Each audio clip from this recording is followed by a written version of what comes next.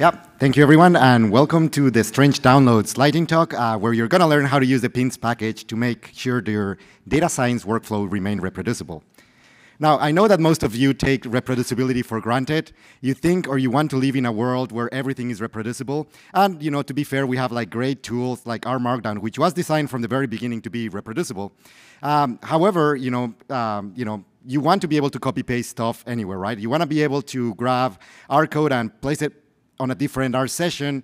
You want to be able to grab that same code and put it on a different machine, and that all should work really nicely.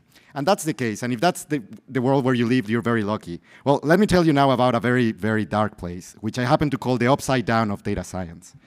So in this world, not everything is as reproducible as it may seem, and you might find that there's code that requires very strange downloads.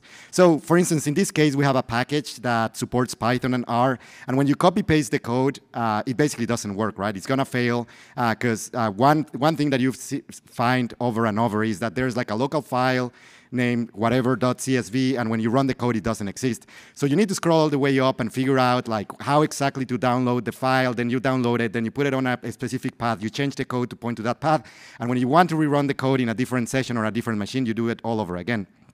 So is there a better way to do this?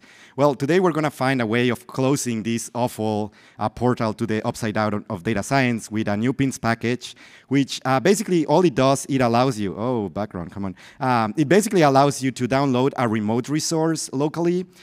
So all you have to do is say pin, and then you have a URL, and it basically converts the remote URL into a local URL. And that's about it. Then you can make use of that resource. And not only that, but the pins package allows you to cache the resource. So if you rerun the code, we're not going to be re-downloading this over and over again. And if you happen to lose internet connection and you run this code, the package isn't smart enough to not rerun the code and just use the cache version and make sure your code doesn't break.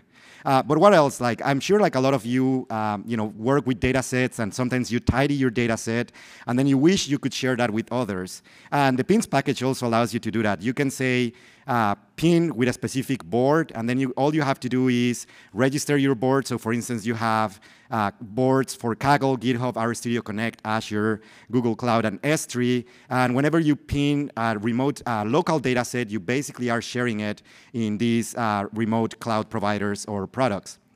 That's about it. And let's see if I can get little demo to work. No, it won't work, so thank you. That's it.